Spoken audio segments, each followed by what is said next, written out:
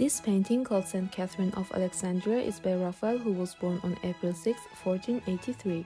Raphael is best known for his Madonnas and for his large figure compositions in the Vatican.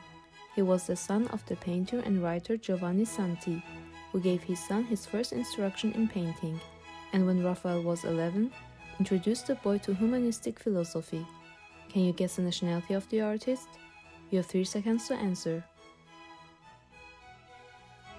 Raphael, born in Urbino, was an Italian master painter and architect of the High Renaissance.